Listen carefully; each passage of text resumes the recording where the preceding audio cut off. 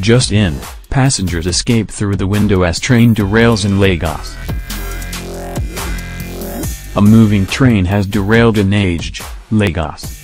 According to witnesses, the train left its course and ran into passers-by and traders.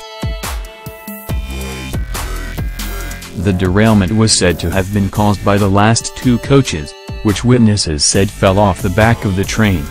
The incident has led to a traffic jam in Aged/Ikeja/Old Abeokuta road axis.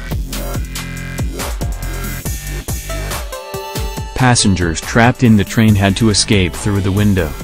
The figure of casualties was yet to be ascertained as of the time of filing this report.